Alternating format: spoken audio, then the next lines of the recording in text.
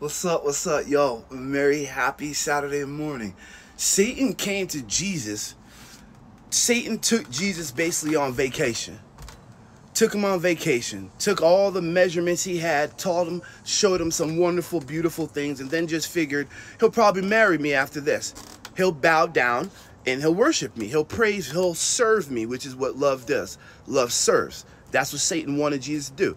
But notice how he took him to a bunch of places first, almost like spending a bunch of money, showing your body off, talking a good game. Satan did it all. But when you really love it, don't work. But then I see that Satan took his little behind off, and we know he's angry. So we know how the enemy will act towards you. They're going to want you around. They're going to want to bring you tons of places. But man, they sure not going to show you the real love, though. You have to know what love is for sure. That's why you better look into Jesus. Jesus is Lord. Let's